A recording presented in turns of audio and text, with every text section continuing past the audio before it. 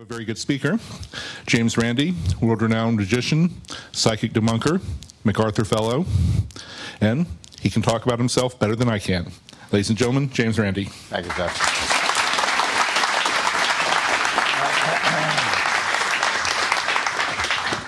You're late. Did you bring a note? Well, it's okay. Good morning, and I am suitably and similarly edified to see so many people with their eyes actually open. It's astonishing, and their hearts presumably going at the same time. I'm on some sort of a jet lag. It used to be much easier for me on jet lag. I could go to any distant spot in the world, and waking up in the morning, I'd announce to myself, "This is breakfast," and I'd hear a little zzz inside. It would reset, you know. At my advanced age, at 78. Shortly to be, in a couple of days to be 79. As a matter of fact, I don't find the zzz happens quite as fast. So I congratulate you all for rising so early. As the gentleman told you, my name is James Randi. I was known professionally as the Amazing Randi of all things. And it was better than being the Great Randi. I'm great too, but I didn't want to advertise that, you know. So I consider myself to be mildly astonishing at this point. Or perhaps surprising. I'm not too sure. I thought I just walked up these stairs here. I must tell you that I am just recovering from a double bypass with complications, and I don't recommend it at all. I would try to avoid it if you possibly can, but I lost 26 pounds in doing that. And a bit of fallout from that, by the way, is in the pants that are now had 4.5 inches taken in. When I go for my pockets, I do this. Oh, I have to move back. That's a little fallout from that that I hadn't anticipated. So having recovered, being in the state of recovery that I am, walking up the stairs has a certain amount of importance to me because I'm able to manage it very well. Thank you. And I've been going to the gym 3 days a week, and just recently I got a call from a gentleman who will be joining you people at Google, Ed Lu, the astronaut, who is now coming to be a Google person. And you will enjoy Ed Lu. First of all, his name is very easy to write, E-D-L-U. You know, it doesn't take a long time or anything like that when you're writing invitations for him to come to parties. He and his beautiful wife and adorable little child will be here before too long, I'm sure, and make his acquaintance. He is a most remarkable gentleman.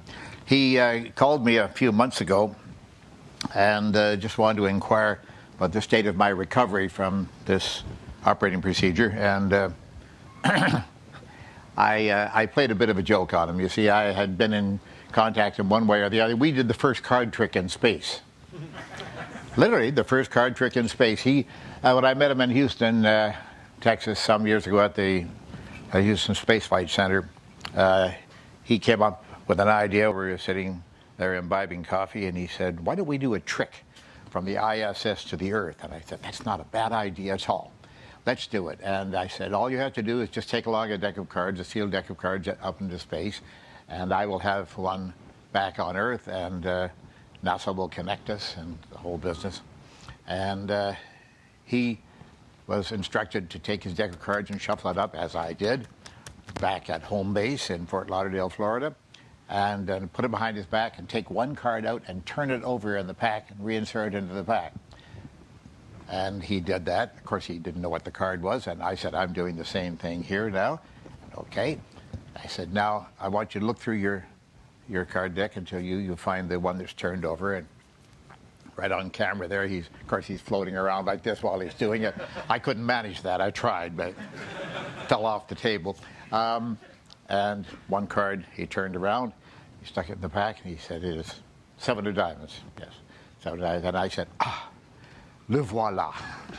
And I found out my deck, and there was a card turned over, and I pulled it out, and it was a 7 of diamonds. A miracle of a semi-religious nature, obviously. And, well, thank you. You didn't see it, so you shouldn't be applauding. But the point was, of course, that Ed had no idea how it was done, and NASA was bothering him for weeks afterwards, calling him, Mr. Ed Lou, yes, this is so-and-so, some high official there. By the way, how did you do that card trick? And he had no idea how it was done, of course.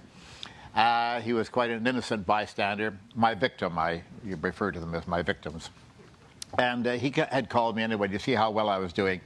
And I said, Ed, I'm doing very well. I'm doing 3 days a week at the gym. Now, as I was saying a moment ago, I was keeping track of what he was doing. And I saw him on the exercycle all the time whenever I was able to pick up the NASA broadcast and transmission, I should say. And so I set him up for a bit of a joke. I said, I'm off to the gym and I'm doing the same thing that I see you doing on the ISS, and that is I'm on an exercycle. And I figure at the gym I have already bicycled all the way to Mexico City and back without leaving the gym. And I've rode my way halfway across the Atlantic and I'm on my way back. And he said, well, I got that all over you. And I said, why?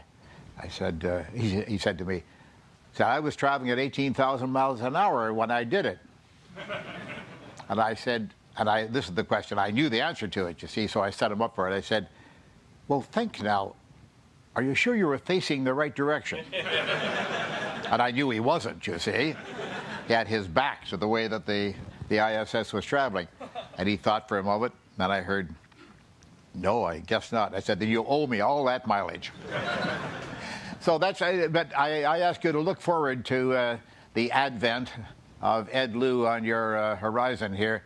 You're going to enjoy this man. He's a smart cookie, man with a great sense of humor, obviously, because he managed to survive me. And I think you're going to enjoy his presence among you. Now, I was referred to in the introduction, erroneously, I must say, as a debunker. I don't accept that terminology.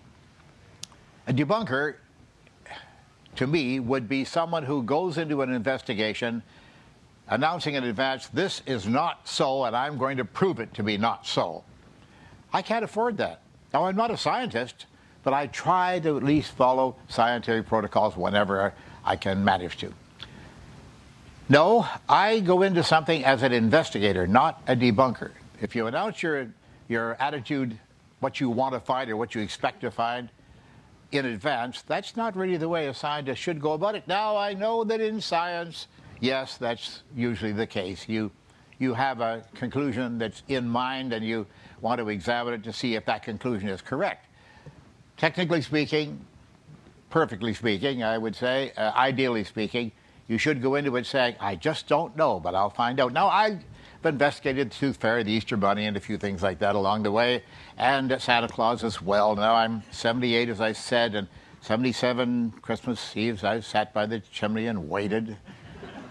So 100% of my evidence indicates to me that he's not going to be coming down the chimney next time. So this next December the 25th, I'm going to go to bed early.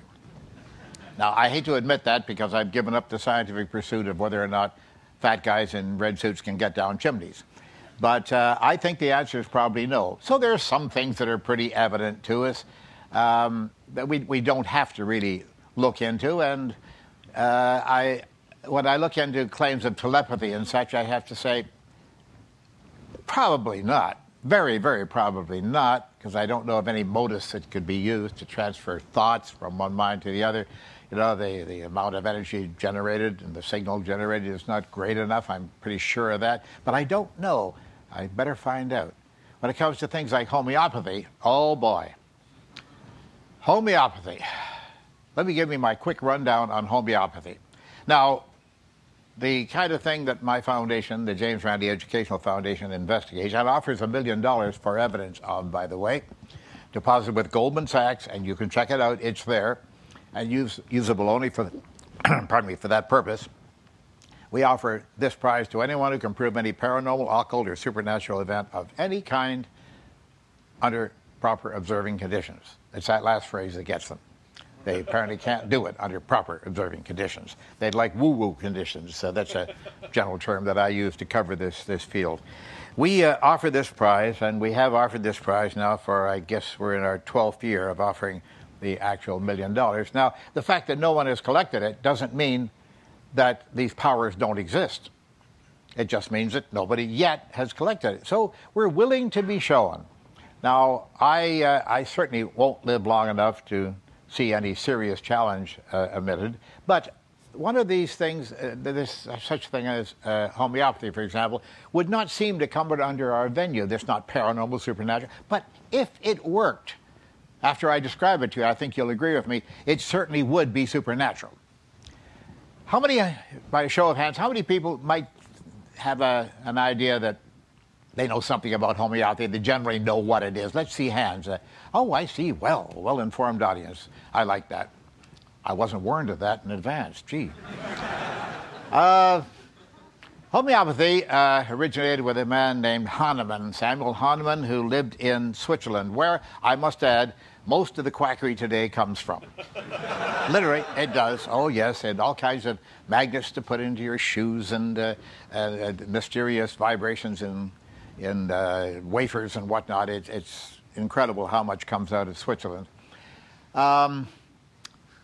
Hahnemann came up with the idea for homeopathy and was very, very popular immediately because in his day, they were barely out of the age of Paracelsus, and Paracelsus was very fond of giving people all kinds of esoteric things like calomel, which is a derivative of mercury, and the symptoms went away immediately, but so did the patient, unfortunately. But they were very, very good-looking corpses in the funeral parlor, I'm sure, because calomel has a way of clearing the complexion. So you died looking really good. Now, Paracelsus, that was not really medicine as we know it today, not at all, but Hahnemann came up with the idea of very small doses of medicine would be just as effective and more effective than large doses. Now, this is what they do, and these are a few of the simple rules. I can't go into the whole thing, or we'd be here for many weeks. The first rule of homeopathy is that you take one part of medication, X, whatever it is, okay, and you dissolve it. We're assuming that it's soluble in water for the case that I'm going to suggest here. One part of it, 9 parts of water, pardon me. Okay. That's a 1 solution, they call that. In other words, 10 to the power 1, okay? You take, you have to success it. I forgot to tell you about that. You have to shake it in 3 dimensions 10 times. 10 is the magic word in homeopathy. Sounds woo-woo, doesn't it? And it is. But it's sold all over the world for fortunes at 10 times this way, 10 times this way, and 10 times this way. That's success now. That's a 1 solution. Then you take 1 part of that solution to put it in 9 parts of water. That becomes, after you success it, of course, you can taste the whole thing. It now becomes a 2 solution, 1 part in 100, you see. They keep on doing this, shaking and shaking and shaking, and they have the machines to do it. They actually have, in the factory, they have the machines that do this. 10 times this way, and 10 times this way, and it's official then. And they continue it on for at least 20 of these procedures. At least 20 of these procedures, and they prefer 30 because that's when it really gets active, you see. Now, wait a minute. What about this guy, what was his name? Avogadro. Very, very inconvenient gentleman who decided that, please don't laugh at science. At 10 to the 23rd, or 10 to the minus 23, I should say, you reach Avogadro's limit, which says, in case you've forgotten from high school, that you have a probability of there being 1 molecule or atom of the original substance present in the solution. By the time you get to 10 to the 24th, which is still well under the 10 to the 30th that they really love, you have 1 chance in 10 of there being 1 molecule or atom of the substance still in place. Okay. They go all the way up. Are you all seated? Oh, you folks at the back, hold on, okay? They go up to the power of 10 to the minus 1,500. That's dilute. You can't get dilutier than that, if that's a good word. Now, my good friend Martin Gardner, I'm sure you know of Martin Gardner. He's 94 going on 95 and is as smart today as he was when he was a teenager. And that's pretty damn smart. I called Martin and I said, I need some sort of a little metaphor for lay audiences. Not that you're a lay audience, of course. to try to explain this sort of thing. And he worked something out for me, and he said, yes, if you went to the dilution of 1,500, you would have enough. Well, first of all, I talked to him about the duck liver compound. They're very popular. It's sold at all drugstores here all over the country and all over the world. As a matter of fact, a cure for flu symptoms. And it's made from duck liver. Well, it's easy on the ducks because the medicine prepared from one duck liver would be enough to fill a sphere the size of the solar system with the sun at the center and the orbit of Pluto at the outside on all sides. Now, that's an awful lot of water. Where you're going to get it and where you're going to stir it or how you're going to shake it, I don't know, but I'll leave the problems to them. They're the homeopaths, and they should be able to handle this sort of thing. Homeopathy is the silliest damn idea. It's just ridiculous. It's incredible that anyone, A, could come up with the idea, and more seriously, how anybody could believe it. But it is sold all over the world. And the third rule of homeopathy: the more dilute the medicine is, the stronger it is. Duh. That's a word I use frequently. Duh. Thank you, Homer Simpson. The stronger it is, really. Well, we had a case of a fellow died in Fort Lauderdale. I just heard about it a couple of weeks ago there. He died of an overdose, forgot to take his medicine.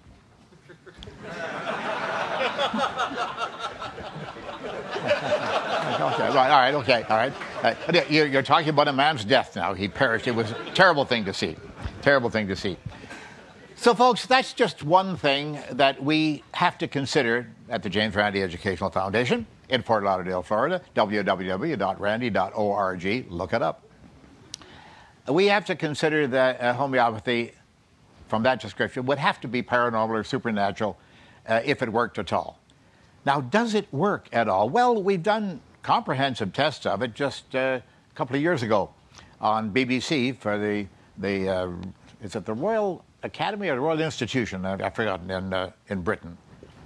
Any UKers out there? Yeah. What is it? Royal Society? Royal Society, I think, probably. Yes, okay, yes, I'm sorry. Pardon my ignorance. It's the effects of the operation, folks. I did a test. I had them do the test. Oh, by the way, yes, when they did the test, I sent them a protocol that I suggested for it, and the homeopaths accepted it and I had designed it because it's in line with what homeopaths do or think they do.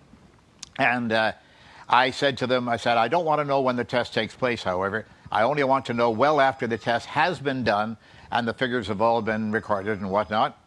And they said, why? I said, because the homeopaths, as well as many other people who want to be tested by our foundation, they say that I shouldn't know about it because if I know about it, then I can put out negative vibrations. Duh. Again. Negative vibrations that will inhibit the experiment, you see. So I wanted to make sure that I didn't know when it was being done. And when they called me and said it was done, I said, quelle surprise, I mean, I really didn't know. And what were the results? Oh, we can't tell you, Mr. Randi, at your request. I said, that's true. So we had the statistician there prepare all the information, error bars, the whole business, but not actually enter the data to it until I arrived in the UK. And I sat in front of cameras, the Royal Society, and the president, I believe, of the Royal Society sitting there with me. And he said, are you ready, Mr. Randi? Now, I was suffering from laryngitis. I'd developed it on the plane somehow. And they got several camera shots of me going like this, looking worried. And the BBC actually edited that in. I wasn't the least bit worried, friends. I had $1 million riding on it from my foundation, but not the least bit worried. And so they edited that in, so I have to chide the BBC for that. So next time you see a BBCer, give them a little shot on my behalf. And so they pressed the buttons on the computer, and up it came. Error bars like this, data, very nicely in the middle of it. Thank you. Hallelujah. And not only did we not have to give up the $1 million, but then we had to listen to the homeopaths saying, oh, those homeopaths didn't know what they were doing. Well, we had chosen the top people. Riley was one of them, who is the royal homeopath. The royal family in England depends on homeopathy, by the way. Have you seen the state of the House of Windsor lately? Yes, aside from the fire, I mean, they haven't been doing very well, have they? But they've depended on homeopathy ever since it started in Switzerland, way back. Now, again, this is one of the subjects that we had to make an exception for to handle it because I thought it was important. But there are all kinds of other subjects. Now, who applies for our $1 million prize? Hundreds of people over the years. 85% of them are dowsers, diviners. People with pendulums or with parallel coat hanger wires or with a forked stick. That's the original. That's the honored way to do it, you see. Now, in Italy, we did a test of dowsing. This is many years ago now. This before the $1 million prize was in existence. And there's one poor gentleman there. Oh, it hurts me to even think about this. He had this forked stick like this. Now, what you do is you hold it like this, you see, and you tense it. Now, it's got to go down or up. No two ways about it. It's a green stick, you see, very flexible. So to keep it steady, you have to do this kind of thing. You have to really work, and it sits there and it trembles up and down, and they look at this as, oh, that's the force. Yes, it's this force. That's what's happening. It wants to go up or down, and you're preventing it from going up and down. You're keeping it in balance. And this poor chap was walking along, and suddenly it flipped downwards. Think about that. Wham! Ha! That was quite a surprise. So he got it straightened out again, and he walked rather funny after that. But then it flipped upwards, hit him between the eyes, and really broke his glasses into the frames. And he had to walk around with the glasses more like this on his face. The poor chap. I mean, he was not only wounded, almost mortally, but blinded at the same time. He didn't find the water underground that we had planted. We had set pipes outside there under the ground, and we dug the pits and we put the pipes in. Then we had a set of valves that would send it through one of them at random, one of the paths that were under the ground there. And they failed miserably on that, but the dowsers always fail. And why do dowsers believe that they can really do this? Because of a thing known as the ideomotor reaction. It doesn't mean you're an idiot if you have it. What it means is that you are actually moving the dowsing stick yourself, and you're not aware of it. You're actually, because it's always with a system in poor equilibrium. A pendulum, for example. Very hard to keep that from swinging. Very, very hard. And you'll actually see people, we've fastened little sequins to the back of their hands and reflected lasers off them so that you see them jumping all over the ceiling. They're supposed to be sitting perfectly still like this with the pendulum in their hand. And you see that it's actually doing this kind of thing. They're actually moving their hand. And they're unaware of it. Now, that may be hard for you to believe, that they're unaware of the fact that they're actually moving the pendulum or the stick or the coat hanger wires. Oh, with the coat hanger wires, that's an interesting thing about dowsing, too. The school of dowsing. They love to use these coat hanger wires that are bent like this, and you hold them, you try to hold them parallel, you see, and you walk along, and if there's water flowing underground, of course. Well, what will they do? Will they cross or will they diverge? Well, half of the dowsers say that they should diverge when there's water underground. The other half say that they cross. So they disagree fundamentally. But there's also another division among the dowsers. They say you must never wear insulating footwear. The others say you must always wear insulating footwear. So there's disagreement among the ranks here, you see. But the basic fact is that none of them can douse. Because we have established the fact over the years that no dowser can find the same spot twice, and no two dowsers can find the same spot once. Now, that's rather damning, I would say, but these people believe in it because the ideomotor reaction is very strong. I can't describe to you how strong it is unless you've experienced it yourself. Give you an example. In Australia, from my good friend Dick Smith there, who is always willing to sponsor such a set of experiments, we sent a bunch of dowsers out into the field, and we tested them thoroughly, and they got exactly, again, error bars and results all in here. We got exactly what we would expect by chance alone. Well, Dick Smith, after that, assembled the 11 dowsers who had come from all over Australia in order to be tested. And he asked them a basic question. How many of you still believe that you have the power to douse? And they all shut up their hands. Because there is no disconvincing, I should say, the true believer. No matter what evidence is presented, they can fail any number of times consistently, and they still believe they've got the power, no matter what. So all the hands shot up, and then one fellow drew his hand down like this, and Dick jumped on him right away and said, You don't believe you got the power? He said, well, I didn't say that. No, I have doubts about it now. I have to think about this a little bit more, I think. And Dick turned to me and he said, we got 1 out of 11. We've never gotten a higher score like that. I said, no, we haven't gotten them yet. Give them 4 or 5 days. I was wrong. It only took him 2 hours. He called from out on the road after he had left, and he said he figured out it was the walkie-talkies we were using to keep in communication. This set off radio frequency, he said. He described it in detail. Radio frequency, right. And that's what interfered with the dowsing powers. Oh, drat, we failed again. Now, the reporter that was there covering this for some scientific magazine, I've forgotten what it was now, he said, but why did they believe? And I told him it's the ideomotor effect. And then I thought, wow. You know, you get a little ding, little light bulb or whatever. Now it's an incandescent one, you had a fluorescent one, so it saves power, as you know. And I got this great idea, and I stuck to a filing cabinet was a big speaker magnet, you know, from the interior of a regular cone speaker. Very, very strong. You have to slide it to the edge of the filing cabinet, pull that off. Very, very strong field. And I laid it face up on the desk, and I gave him one of the dowsing rods, this coat hanger wire like this.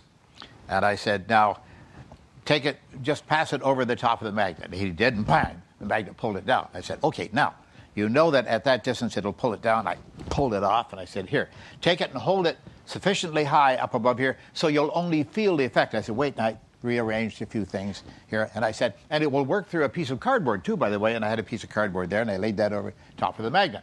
And I said, that doesn't inhibit it at all, of course, as you probably know. And I said, now, just pass the dowsing rod back and forth until you just feel it as it passes over the magnet. And he did this, and he said, oh, yes, you can. I said, you can feel it tug? He said, oh, yes, it very definitely, it tugs right at this position here. He moved it back and forth, and I said, okay, now move it away. And I just flicked the cardboard off. There was no magnet there. I, surreptitiously, being a conjurer, you see, I had scooted it over to the far side of the desk. And he looked, and he passed the rod back again. This time, he didn't feel the pulling power. That's the ideomotor effect. It's really a positive psychological effect. You believe that you feel something like that when it's not there. And that's why the dowsers are so convinced that they have the power to douse. Now, I think maybe it's time to throw it open to questions and perhaps answers.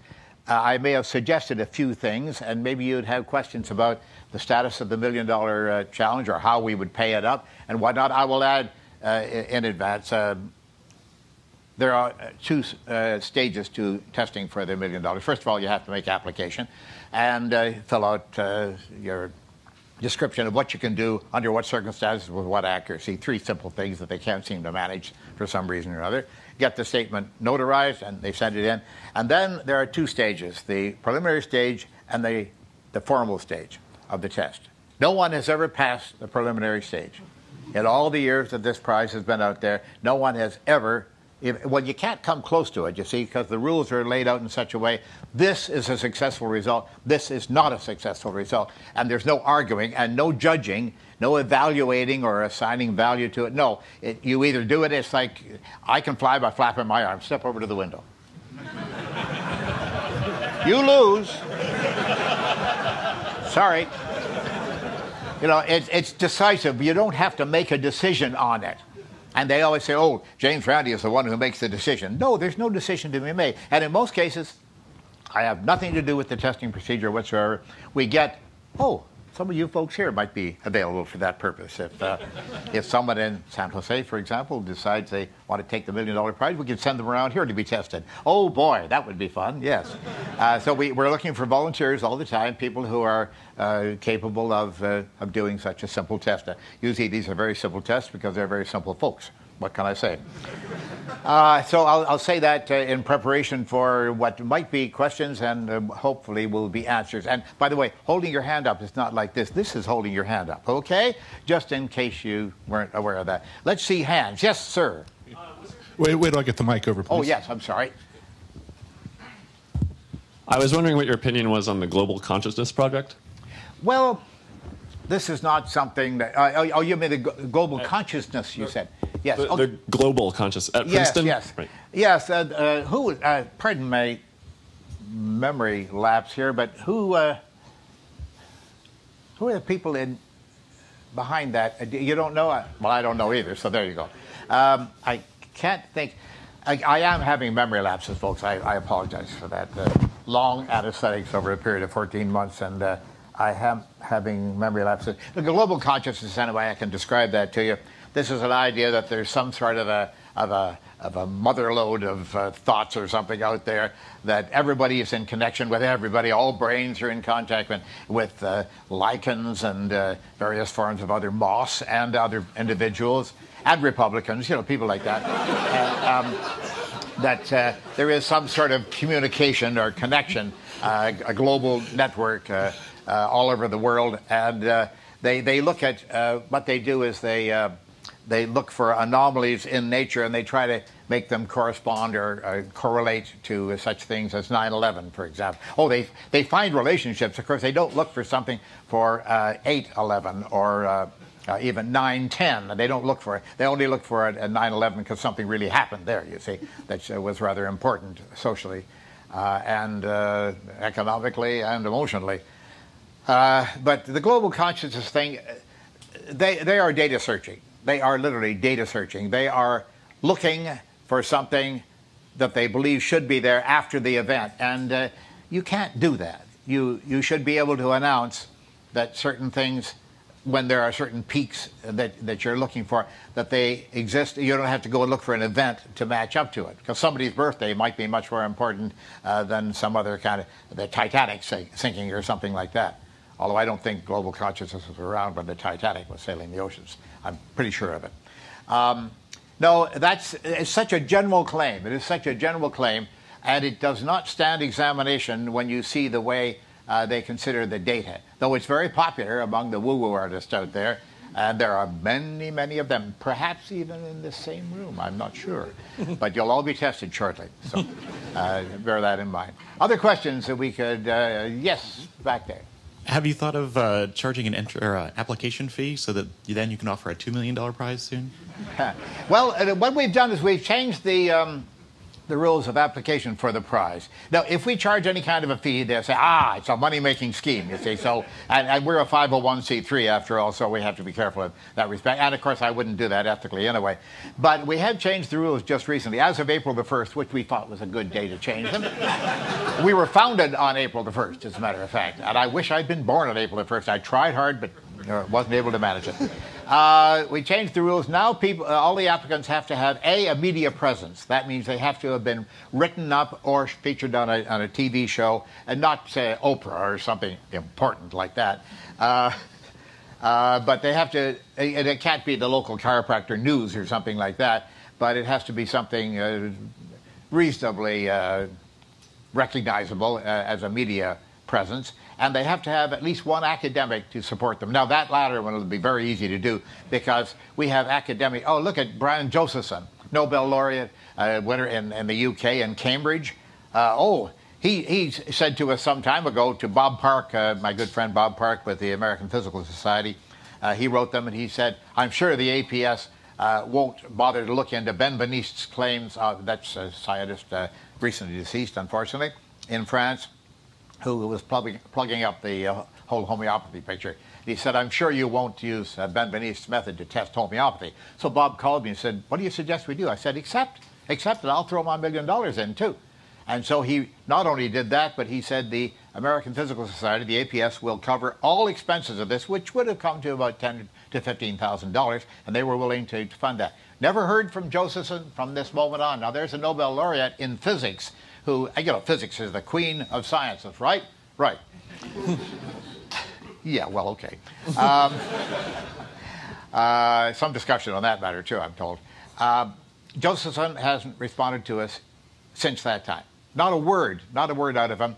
And Ben Benist has conveniently perished, so we don't get much reaction to that anymore. But the fact is that scientists are not immune to this kind of thinking, not at all. May not be a surprise to many people in this room, but it is true. You would think that people who are trained in science and in logic and in rationality would have a better picture of how the real world works, and that they wouldn't accept some of these woo-woo things, but they do. David Bohm at one point fell for it as well and believed that Uri Geller could actually bend spoons with his mind. Ooh. Now there's a useful talent, by the way. It's moved humanity forward enormously, as we know, in the last 35 years since it was invented. Other questions? We pass that along. Yes, sir. Have you ever tried the I'm feeling lucky button? Well, you know, a good friend of mine, Richard Wiseman, in the UK, a parapsychologist who has never had a positive experiment in his life and is proud of it. No, he's our good friend, and he knows how to do science. He set up kiosks all over the UK with multiple choice questions on there. You had to guess. I think it was just a heads or tails thing as to what would happen on the screen and such. And he found out an astonishing fact, ladies and gentlemen. Laws of statistics still work. Distribution, permutations, combinations still works, folks. So in case you were wondering whether those laws were giving up or whatever, due to the present administration with faith-based reasoning, of course, you know, apparently that is not the case. And Wiseman had a huge database. I've forgotten what it was now, but a huge database automatically recorded by all these machines, these kiosks. So he got some good funding for it, too, from some agency out there. And so the law of probability, laws of probability still work, and statistics and all that kind of thing, so you can be perfectly safe. Other questions? Yes? Yes, sir. Two related questions. First, what's the most interesting claim you've ever received? And second, has anybody claimed that they could fly or levitate, I mean?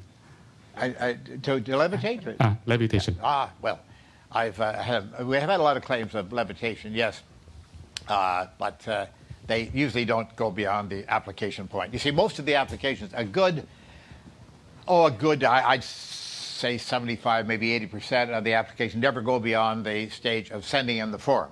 And then we can't contact them. One PhD here in California, as a matter of fact, not far from here, as a matter of fact, it actually teaches remote viewing. That's casting your mind off to Jupiter or to Afghanistan or something. They never want to cast it to Fort Lauderdale, where the weather is much nicer, because I have a cupboard there, a locker, pardon me, with something closed at it. Every 2 weeks we change the object that's in there. All they have to do is do the remote viewing in there and tell us what it is, and you win the prize. But where was I? Yes, levitation, the levitation thing. We get claims for this constantly, but they, again, never go beyond that certain point of just sending in the form, because they can't decide how they're going to do it. You see, I want you to float. Oh, well, now you're putting me to the test. Yes, that's the idea. There's $1 million in here, you see. And what was the first part of your question? I'm sorry? The most interesting claim you received. The most exciting claim? Oh, well, most interesting claim. They're all mildly interesting, and some a little more interesting than others. Well, we've had claims. Most of the claims are on healing that we get that are interesting, because they can cure one specific thing. Usually, I can cure menopause or something like this, and we get this frequently. Oh yes, and there have been other things that maybe I can't get into some of the details of them, but one lady was sure that she could arouse a gentleman's interest in certain directions by remote control. We decided that maybe that was a little too frivolous for us, and we didn't get into it. But I really wanted to try it, you know. A challenge, to say the least. So, but they're such a wide spectrum. But again, most of them, good 85% of them, are dowsing in one way or another. Whether it's finding ore or finding lost children. By the way, we've also, not part of the challenge, but I have investigated such things as the quadro rod, which you may not have heard of, but your government spent an awful lot of money on quadro rods. These are dowsing rods. They look like a TV remote control with an antenna, collapsible antenna that comes out the side of it, you see, and it waggles around. It's the same old thing. It's just like the coat hanger wire, but they don't seem to know that. And we... it was actually tested the Department of Department of Defense? No, not Department of Defense. Department of Energy, DOE. They did a test on them. They took it apart, and they found out that the working part in it was a piece of epoxy, hardened epoxy, with, I hope you're ready for this, dead ants in it. Now, how this is supposed to power the thing, I have no notion whatsoever. Your ideas are as good as mine, and mine are absolutely zero. But that device was sold to the government, and it was sold to customs agents and to members of Homeland Security all over the country at $75,000 a shot. And it didn't work. Hey, really? It didn't work? No, it didn't work. But they spent the money on it. They spent the money on it, and I was instrumental with the Department of Energy in helping them design simple tests for it, because I knew what the idiomotor reaction was, and they had to be done double-blinded, of course. But no, these are among some of the more interesting ones. But we have filing cabinets just full of the. On my website, someplace, I have a picture of our associate Kramer sitting in among a whole bunch of filing folders, and believe me, and all with little red stickers on them. That means they've been tested, and no good. They can reapply after a year, by the way. Only one person has ever reapplied, and then didn't go through it after all. So, very disappointing. We're trying to find Nobel Prizes all over the place, and we apparently can't award them. Other questions? Right down here. Yes, sir. It's a pleasure listening to you today. I've been following your work for quite a few years, as I'm sure many others have. So I want to know, what's your position on acupuncture? Acupuncture, I was in I've been in Beijing several times over the past few years, but the third last visit, I guess, I got a chance to go to an acupuncture center there. I've forgotten the name of the organization within Beijing, but the people who sponsored us and served us very well there in Beijing. I spoke at several conferences in Beijing as well over the years, and I've always been well received. In fact, my books are all on sale in Beijing. I got $120 for the rights to my books. Well, that was just to pay the lawyers, my lawyer, to make sure that I was being protected in some way or another. But I wanted the books to be in circulation, of course, and I think that China certainly can use it, because there's a lot of woo-woo going on in China. Though my good friend Simonan over there is very active. He's sort of the James Randi of China, and is doing a wonderful job to try to going around from center to center to teach people in small towns, particularly, not to go for the woo-woo if they can possibly avoid it. But in any case, I went to this acupuncture clinic, and I spoke to two gentlemen there, spoke perfect English, and one of them had been educated at MIT, as a matter of fact. And they explained to me, they said, we have such huge medical problems here in China, and so what we have to do is we have to, as any civilized country does, of course, we have to sort people out who are just working on imaginary ailments and would like some personal attention, some TLC. And so we bring them into the acupuncture clinic, and we give them moxibustion, which is acupuncture with little bits of incense burning on the end of them. The heat transfers down the wire, you see. Right. And we bring them consolation, we bring them some satisfaction, and they feel better. They feel better, and they feel that they've gotten some attention from the government, but we make sure that these aren't people who require antibiotics or surgery or anything like that. Otherwise, we'll take care of them. And now this is a confession from the two guys in charge. They're the two senior officers, that they knew that acupuncture didn't really work except on a suggestive basis. And I guess I'll have to take the word of the experts on this. And these people would appear to me to be the experts, because they deal with it every day. And there were crowds of people lined up outside to come in and have needles stuck into them, and in the right places, of course. I don't know whether you know, acupuncture is very interesting in that it's typical sort of numerology, astrology, everything combined. There are 365 acupuncture points around the body, each one named for a specific day and named for a specific disease. So if you go in there and you have a specific ailment, if they use that acupuncture point, it's much more efficacious than if they used next Thursdays, for example. That wouldn't be applicable at all. So it's mysticism. It really is mysticism, but it is an attempt, and we have to respect this. This is an attempt by early people of that country, and in India and Burma and all over the world, as a matter of fact, to try to solve how to heal people and how to solve life's mysteries. Because religion, after all, is a very first attempt at that, I believe, to try to solve how things work. Hey, something hit me on the back of the head. There's no one around. that must have been, oh, I'm near a mountain. Maybe a stone came out. No, that's probably the mountain god threw a stone at me. Or water came out of the air. Oh, that must be the rain god kind of thing. Because water's in the river. It doesn't normally come out of the air. It must be the rain god. This is a way to try to explain the universe. And it's an early attempt, and it's a primitive attempt. But it eventually, well, alchemy becomes chemistry eventually. And witchcraft becomes medicine when you come right down to it. And these are, both witchcraft and medicine are largely undeveloped. But medicine is one of those things that is and can seem to be magical to the layman. And that's why quackery is so very popular these days. Florsheim shoes, for example.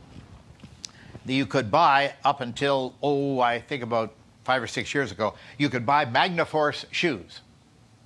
Magnaforce shoes had at the toe, at the insole, and at the heel, neodymium magnets. But wait a minute, the best part is they were unipole magnets. Yeah. Now that's Nobel Prize right there. I'm sure of it. A unipole magnet. Florsheim shoes, the last remaining man with the name Florsheim sold the company. This is some years ago now. He sold the company, and it immediately fell into the hands of marketers, and they announced right away that for $50 extra, your shoes could now be Magnaforce. Now, there was one very good thing about Magnaforce shoes. If you ever needed a paperclip,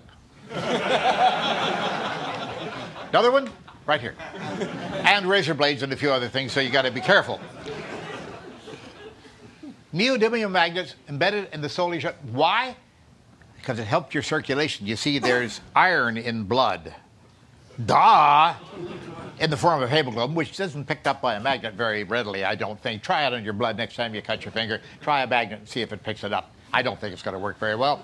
But the point is that they can get away with this kind of advertising because there's iron in blood and blood circulation is needed. You put these in your feet, and what that does is, now this is their reasoning in quotes, it draws the blood down into your feet because the heart is going to pull it right back up again, you see, but it sometimes doesn't get all the way down to your feet.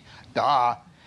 Now, why was this accepted in the general public? Well, they handed out leaflets. I've got a copy of them at home. They don't do it anymore because the Florsheim guy bought the company back again, thank goodness.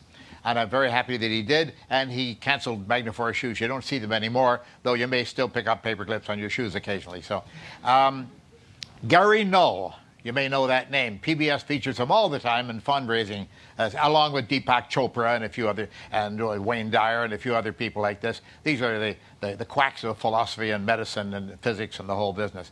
And Gary Null, PhD, it cost him $40 for that PhD from a mail order house. And plus postage. You have to pay postage as well.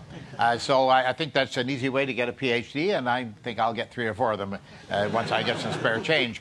Gary Null is featured on PBS all the time, and he made a statement in the Florsheim leaflet about Magnaforce shoes. He says the magnets in the shoes interact with the natural magnetic fields of the Earth, okay, in such a way that they neutralize one another, and when you're in motion, they add to one another. And so I've forgotten the term that he used. I've forgotten. He used some sort of they add up anyway, and they force the blood to move around in your body.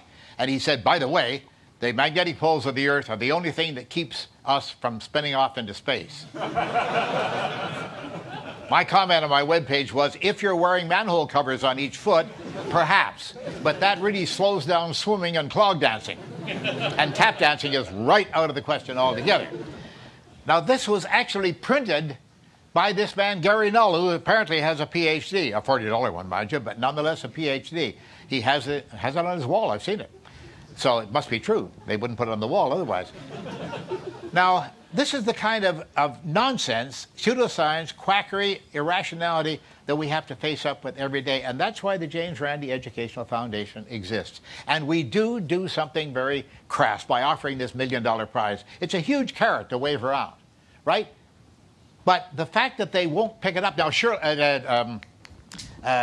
Sylvia Brown. You know who Sylvia Brown is? Yeah, I'm Sylvia Brown, and I'm on the Larry King Show. Montel Williams just loves me, you know.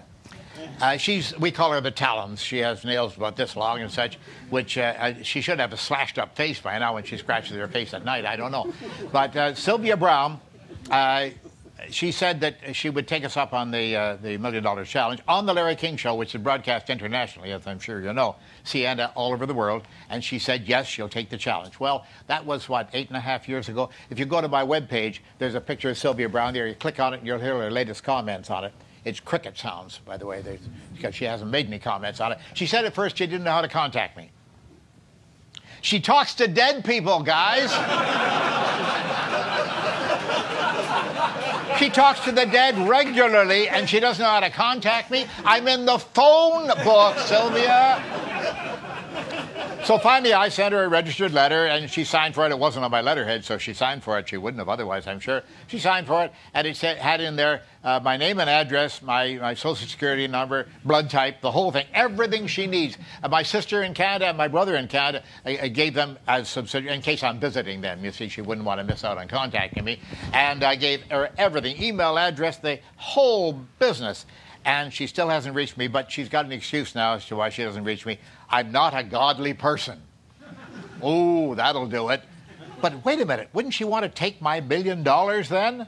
Wouldn't she want to take the $1 million? It's not my $1 million, it belongs to the foundation, which is a 501c3. I don't have $1 million, but it's there and it's available. Wouldn't she want to take that just to make me look like some sort of a fool? Oh, Uri Geller, the spoonbender, he won't take the prize either.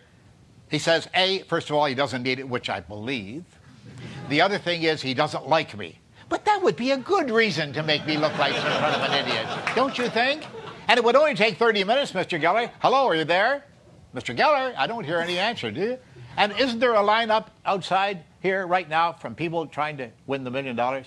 Wouldn't there be at the foundation when I arrive in the morning? Wouldn't you think there'd be a long lineup down the street of people championing to get it and moving in front of one another in case the $1 million is won by the guy in front of you? But it doesn't happen that way. We've thrown down the challenge. We've said $1 million if you can prove that what you do is genuine. That's all. And I don't make the rules, and I don't conduct the test. We have independent people do those things. Where are these people? I have a question down here, or where? Actually, I've got one. Okay. How did you get started in all the debunking? What caused you to devote a fair part of your life to this? Well, I was born at a very early age in a log cabin I helped my dad build. And my parents were very poor and couldn't have kids, so the people next door had me, which is very convenient. Oh, no, you mean the real story. Yeah. As a magician, as a professional magician traveling the world and ranking, I would say, tolerably well in the ranks of magicians, the Society of American Magicians, the International Brotherhood of Magicians, the Magic Circle in London, England, and a few other prestigious organizations like that. I traveled all over the world, and I learned something along the way, that people are being fooled by exactly the same methods that I would use on stage or in a nightclub, cabaret, whatever, or on television. Exactly the same methods are being used by people like John Edward and Sylvia Brown and the rest of them, and Uri Geller doing just common tricks. People are being fooled by these, by the charlatans out there who are trying to tell people that what they're doing is the real thing. No magician, David Copperfield, Penn and Teller, who I introduced to one another years ago, by the way, I'm guilty of that, for the existence of Penn and Teller. These people would never try to tell you that what they're doing is the real thing. Do you think David Copperfield actually asked you to believe that he cuts a girl in half with a buzzsaw? You know? And her mother comes backstage, where's my daughter? She's in Detroit and she's in Chicago. That'd be a difficult answer to have to give to mom, wouldn't it? No, we don't claim, we magicians don't claim that we're doing genuine miracles at all. The only thing we claim at any time is that we should say we're conjurers. We approximate the effects that a real magician, someone who can subvert nature in some way or another, the laws of nature, subvert them, would do. And we're entertainers. And we're very, very proud of being entertainers. And our art is a difficult one. It takes great subtlety and such, and a lot of training, and a lot of skill constantly applied. Now, we're proud of that, as I say, and we're very, very angry at those people out there who try to fool people into thinking that they really have the powers. They don't. I can't prove that they don't, but then the onus of proof is on them. I don't say they're not magical. They say they are. Prove it. get $1 million. Question? Last question, I think. Okay. So there are lots of things in recent physics, like quantum mechanics, that I think people don't really understand, like the Einstein-Podolsky-Rosen effect. I'm no quantum mechanicist or physicist, but like Einstein called that spooky action at a distance. But I think it's been confirmed at least a few times by modern physics. Like, does that count for the $1 million? No, because, well, first of all, quantum physics has got me left way behind. I'm a good friend of Murray Gell-Mann's, by the way. He's a charming gentleman who, if you ever get a chance to meet him, meet him. He's a character and a half. Love him. And he comes to our conferences quite frequently and speaks for us, and he's a great speaker, too. Such things as charm and color on particles. That leaves me way behind. I really can't understand where these terms come from. But the problem with understanding what quantum physics is all about is that the language, it borrows from the English language, meaning such as charm and color and such, which don't mean charm and color. I'm a particle. How do you like that? Yeah. You know, and color, I don't know. I don't think that would be legal today. It would be looked upon as a discrimination of some kind if you had the different color of different particles. But it doesn't mean that, of course. The language, the regular English language, is used in different ways, and that's what leads to misunderstanding of the public, because all the quacks out there, all the fakers, they all throw quantum physics into their descriptions. Go on to Google. Hey, there's a good place. Google knows everything, as you know, right? Right. And you go in there and you look up quantum and you look up some other woo-woo subject in connection with it, and you will find descriptions that have the word quantum in them, and vibrations. They're very fond of the word vibrations, too. If you gave them a whole basket full of vibrations, they wouldn't know what to do with them. They don't know what they look like. They don't know what their characteristics are. They don't know what vibrations means. But, oh, the vibrations are still there, as in homeopathy. You take the medicine out of the water, but the vibrations are still there. Oh, then I guess it's okay. It's a misunderstanding. The whole business, the fact that the public is not well enough informed about these things, and I don't know how they can get informed at this stage, the way things are moving so ahead so much, particularly in physics, but in science in general. The fact that they're not well informed makes them perfect victims for the quack artists out there, and they're falling left and right. Ladies and gentlemen, I want to... Pardon?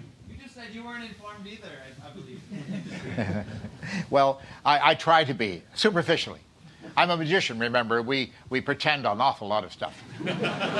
But we do it for good purposes, I would say. I really want to thank you for having come here. This was sort of thrown in at the end of my little connection with Google in an adjacent facility, and which was a very rewarding experience for me, too. I spent 3 days there and had a wonderful time, and Google extended this invitation to come and speak to you folks. It's been very edifying. I want to thank you for your patience with me, and if there's some of you who still believe in homeopathy out there, shame on you. That's all I can say. Thank you very much, and thank you for the use of the hall.